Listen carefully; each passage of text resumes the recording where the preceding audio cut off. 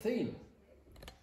Normally we come and talk about the Lord Jesus Christ, but this morning I'm coming to talk about the devil.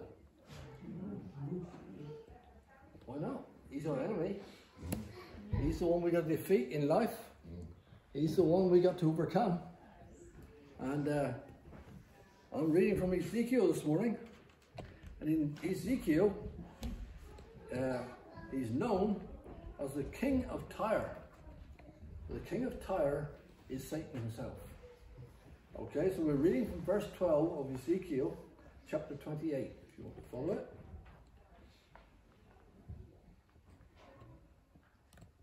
God spoke to Ezekiel. He says, "Thus saith the Lord, you were the seal of perfection, full of wisdom and perfect in beauty." Now, is that how you've seen the devil? That's how God created him.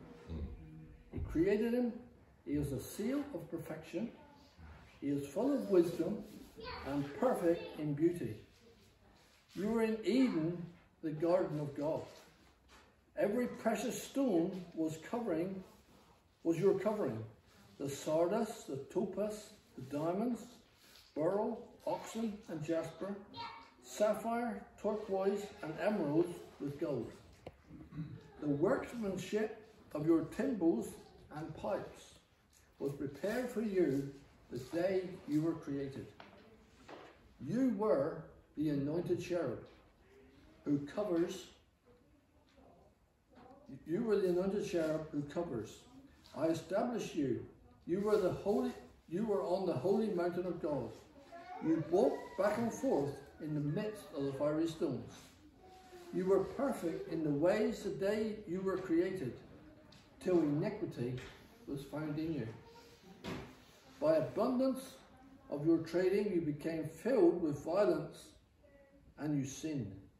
Therefore I cast you as a profane thing out of the mountain of God, and I destroyed you, O covering cherub, from the midst of the fiery stones. Your heart was lifted up because of your beauty. You corrupted your wisdom for the sake of your splendor. Satan was a cherub in heaven, God's worship leader. He is the one who led worship in heaven. It said his beauty, he had emeralds built within his body that reflected the light. Lucifer means he is a light bearer. And in heaven, with the glory of God, these emeralds, these stones, these sapphires would all reflect different colours. Now, if you read about the gates in heaven, you'll find them each one's made of these precious stones, all reflecting the light of God. But Lucifer was his light bearer, and he was reflecting. And he led worship in heaven. He'd go and he'd lead the worship with the angels, and he'd get them all praising God, and the place would be filled with the glory of God. And Lucifer was the worship leader. His divine purpose was to worship and praise God. It says he was full of wisdom, full of beauty. You know, that's not the way I picture the devil. You know, if the devil gets out of anybody, he usually makes a mess of them, doesn't he? And you know, he makes a mess of them so that his beauty shines greater. And you know, he had a seal of perfection all about him. In Isaiah chapter 6 it says, "And the glory would fill the temple." The angels would sing, "Holy, holy, holy is the Lord God Almighty." And he would lead them into worship. He would lead them into praise. It says his body was like strings of timbrels. And within his body, he had instruments of timbrels and wind instruments within his body that would perform music. And this is how God created him. So no wonder he wants to take music and arts and these things to deceive the world. Because music and arts was his thing. And you know, he was an artist before God, and he was created for that very purpose. But when one day he chose not to be a cherub anymore, but he became a devil. And what happened? Pride rose in his heart. He looked at himself and said, I am beautiful. I am handsome. And I'm not going to lead people to worship God anymore. I'm going to have them worship me. Because I am great. I am beautiful. And he said, sin, iniquity entered his heart. Rebellion came up within him and said, I'm not going to worship God anymore. I'm going to get these angels to worship me.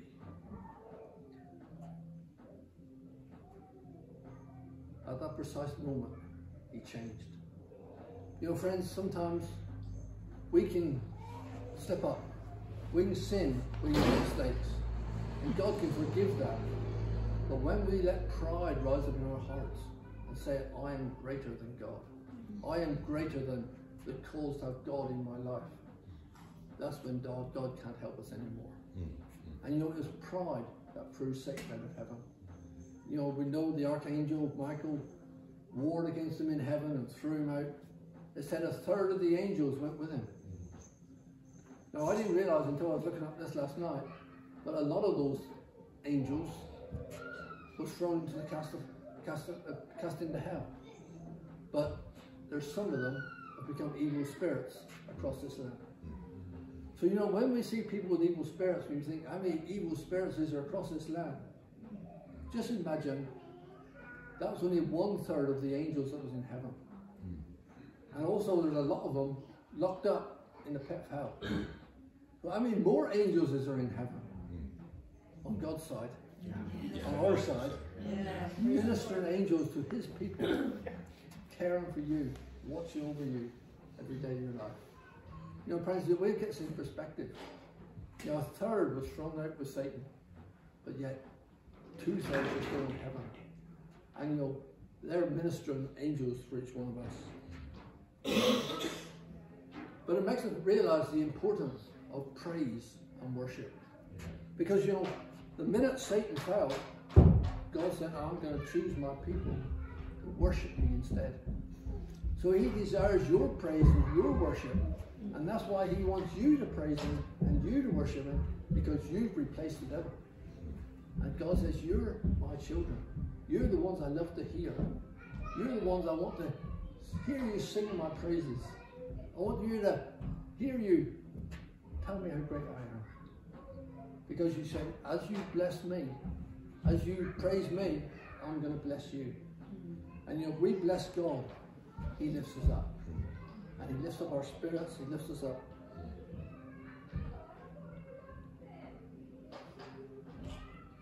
And we praise God this morning that we are free within our spirit to give God praise and to give God worship. That we can give God glory and give God honor, because as we worship him, that's the purpose that we are here on earth. That's the purpose that we live.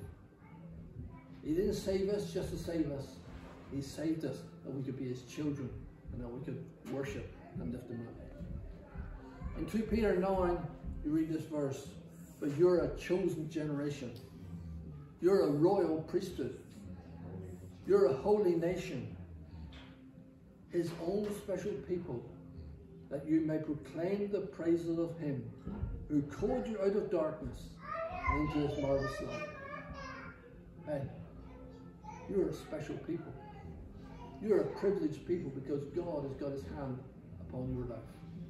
And the more you praise him, the more you worship him, the more he seeks after you.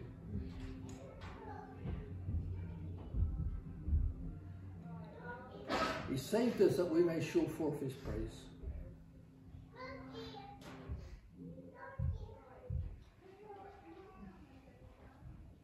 Can we be satisfied? Are we happy that we're satisfied and saved in Jesus this morning? Have we got peace within our hearts? Because you know that's what God brings us. And sometimes we lose and we forget what it is not to have the peace of God in our lives. Because you know, when you haven't got Jesus and you've got that, what's life all about? When you find Jesus, you find the purpose of life. And he satisfies us in our hearts. We've got to be thankful this morning that we don't desire drugs. We haven't got to desire the lust of this world. Hallelujah. We haven't got to desire the things that man is craving for. You know, sometimes I stop and I watch people. They seem to fly past our place on these great big tractors and these great machines. It's like they can't go fast enough because the sun's shining for 2 minutes. They want 7 days a week. And then I think, they still can't go fast enough. And I said, what's man chasing after? What's life all about? And sometimes it makes us stop to wonder, you know, what is the purpose of life? What is driving these people? Is it money? Is it success? Is it to be somebody? But you know, that's what the world is chasing after. They want to be recognized to be somebody. When we belong to Jesus, we begin to find ourselves in Him. And we find when we worship Him and praise Him, it brings that peace and that satisfaction into our hearts.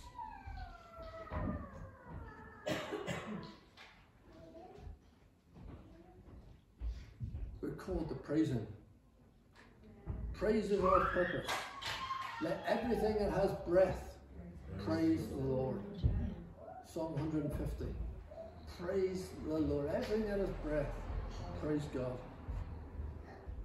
You know, when we look at Genesis chapter 2, we find that God breathed in man that he might live. And you know, before Jesus left this earth, he looked back and he said, receive ye the Holy Spirit. Wait for the breath of God to come within you. And when you've got the breath of God within you, you can live. And you'll know the fullness of God. And you know, God wants us to know the fullness of Him this morning. He wants the breath of God to come into our lives so that we can give praise back and glory back to Him.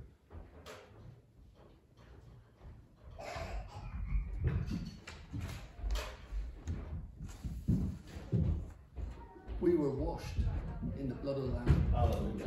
We were washed so that we could praise Him. We could worship Him. We could give Him glory. If we praise Him, He promises to fight our battles. He promises to supply our needs. He promises to meet us at our point of desperation. Friends, whatever you're facing this week, you praise God, and God's promises are for you. He'll meet you right at your point of need. Everything you need.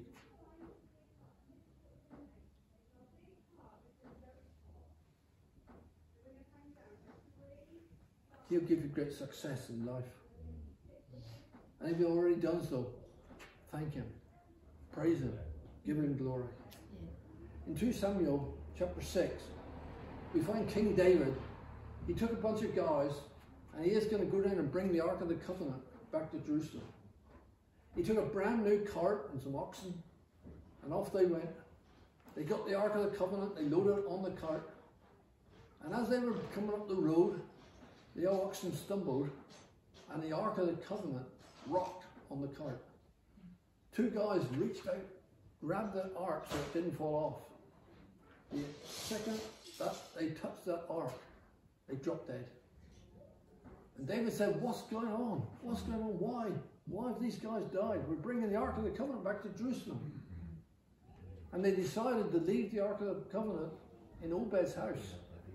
And when he left it in Obed's house, it said Obed and everything he had was blessed by God.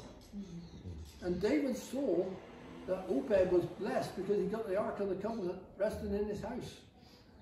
So he said, we got to get that Ark of the Covenant and bring it back to Jerusalem. But this time, he did it God's way. He said, we're going to take the priest and they're going to carry the Ark of the Covenant on their shoulders and we're going to bring it back to Jerusalem. And that's the way God had designed for the Ark of the Covenant to be carried. And as they were bringing it back into Jerusalem, David was so excited that the presence of God was coming back to Jerusalem. It said he threw off his clothes and all the elders gathered around him and he danced before the God. He danced with all his might. He was so happy that the Ark of the Covenant, the presence of God, was coming back to Jerusalem, and he danced with all his might. Until his wife looked out the window. What on earth are you doing? You embarrass me. Look at the state of you. And she criticized him. She ridiculed him. And he said, sorry dear, so much as I love you, I love God. And he said, we've got the presence of God coming back to Jerusalem. And she said, you embarrassed me in front of my friends. And it said she despised him in her heart. Friends, women can have a lot of influence, a lot of power over you, and then rob the joy out of your life. But David said, no, no, no, no, no, dear. I'm a worship leader. I started on the mountains before I ever knew you. With my heart, I praise God. With my heart, I gave him glory. And within my heart, I may have messed up a few times. But God has forgiven me. Amen. And I'm going to worship my God. And it said he danced all these nights. He said, I once was out on the pastures looking after the sheep. But God called me and made me king.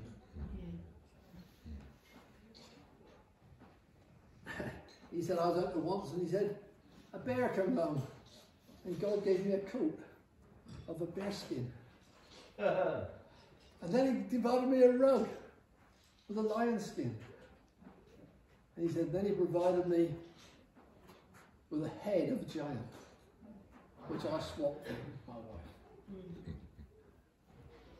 That's the God that David was dancing for. The one that gave him victories. The one that gave him overcoming power. Because he knew that in God he had a faith and he had a confidence and he had served a miracle working God. And that lion was killed and that bear was killed and that giant was killed because he had a faith and a confidence in God. And he said, I'm going to praise my God with all my might, with everything I am. And sometimes, friends, we look at life and we find people thinking, but if I dance before the Lord, I'll look stupid. If I clap and praise God, they'll call me a happy clappy. Hallelujah. My friend, I'll tell you what, Satan wants to put you down so you don't praise him. You don't praise your God. He wants you to be silent. He wants you to be quiet. He wants you to be dignified. God said, forget your dignity. Just worship me. Praise me with all your heart. Praise me with everything you are. And he said, I will meet you at your point of need. I'll be your God and I'll be your king.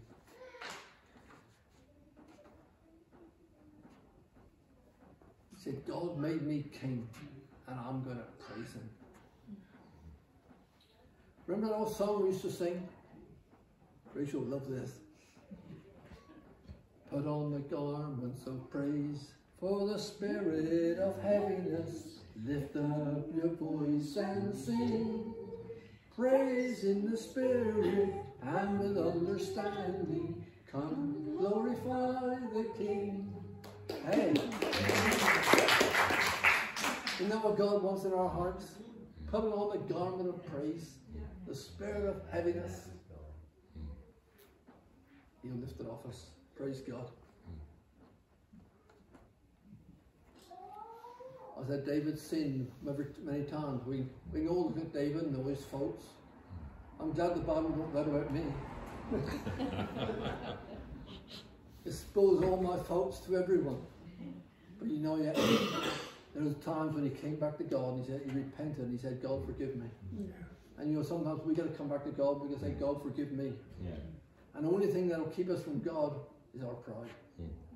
And we can be like Satan. We can become too full of ourselves that we're too important to say sorry to God. Yeah. That's a dangerous place to be, friends. We're open before God. God's ready to accept us, to love us and forgive us. Hallelujah. Lucifer was cast out of heaven, and a third of the angels was cast out with him. Friends, the danger is if we don't praise God, we'll stop a third of the people around us worshipping God also. You know, our children are watching us. Can we come and worship our God? Can we sit on the tractor and sing our hearts out? Hallelujah. Or are we ashamed to be seen to worship our God? You know, God says, don't be ashamed to worship me in public. Don't be ashamed to be seen praising or praying to your God. Because the world around you is watching. And you know, at the end of the day, they're all seeking something. Is it success?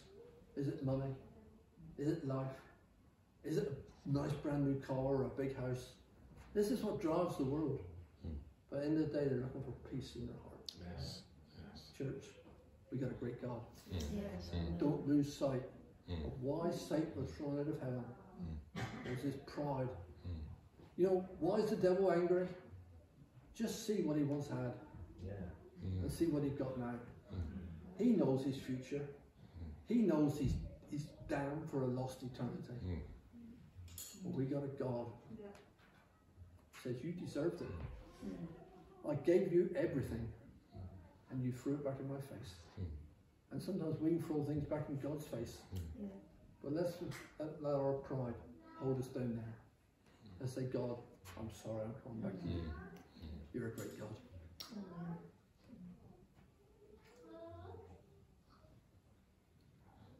There's three things about worship I just want to finish with. Is first thing, if we don't praise him, we get cast down. When we can't praise him, we get heavy-hearted. We get depressed. And how much mental health and depression do we see around the world today? People have lost sight of praising God. God says, you start worshipping me, and your depression will disappear. You worship me, and I'll lift you out of that pit, and I'll put your feet upon the miry clay. Second point is, if we don't praise God, we get bound in chains.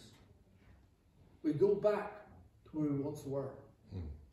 Remember Peter when he thought that Jesus had died and he'd failed God and he'd lost. He said, I'm going back fishing. And that's what we do. We go back to our old way of life. And we get bound up like we always used to be. When we can worship God, when we can come before God and say, God, accept me for who I am. I've messed up again. He said, I'll break those chains. I'll set you free. And I'll give you life again. And the third point is what I've just been saying. Lucifer refused to worship God. And a third of the angels fell with him. God don't want us to lose sight of worshiping him. Because our families are watching. Our families are seeing what you're standing for. And you might think, but they don't care. But deep down they do. At the end of the day, he says, Mum and Dad had a faith. Mum and Dad have got something they can hang on to. And when the chips is down, where do they turn? They come back to Mum and Dad. And Mum and Dad's got to say, I got to take you back to Jesus. I can take you back to square one. Where we can say, Father God, we love you. We worship you. We exalt you. And you're King. And we got a great God. Yes. And you keep rejoicing and keep praising him. And he'll keep meeting your needs. Amen? Amen. God